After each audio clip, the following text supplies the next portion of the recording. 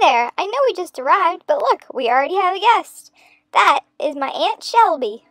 Now that she's arrived, it's time for us to have some fun. First order of business, dinghy ride to the beach.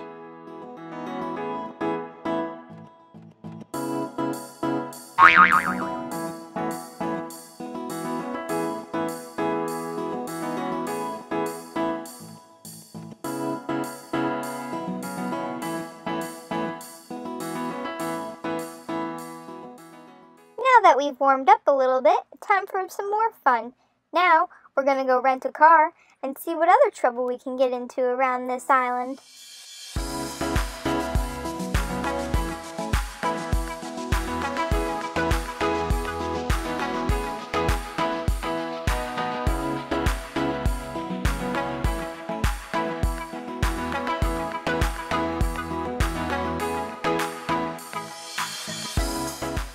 Our first stop, Las Vegas Beach. It sure is pretty, nice and long with some blue water, and I even found some friends. Don't tell Mom and Dad, but we found something really potent smelling and we all rubbed ourselves in it. I just wanted to leave my own scent, on it. Hopefully they don't figure it out.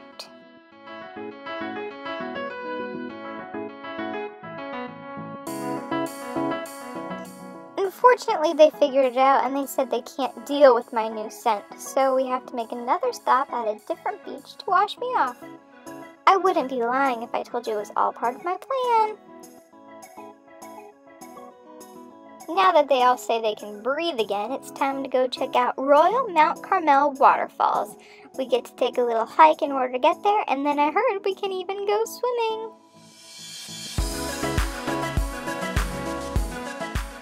Oh yeah, that sure is a pretty view if I've ever seen one.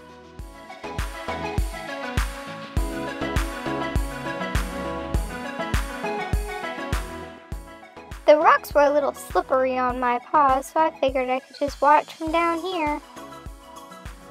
I wasn't in the mood for another shower anyway. We were told if we kept walking we could even find some water slides, so you better believe we were on the hunt. I'm not a big fan of all the slides, but look at all the jetty pools.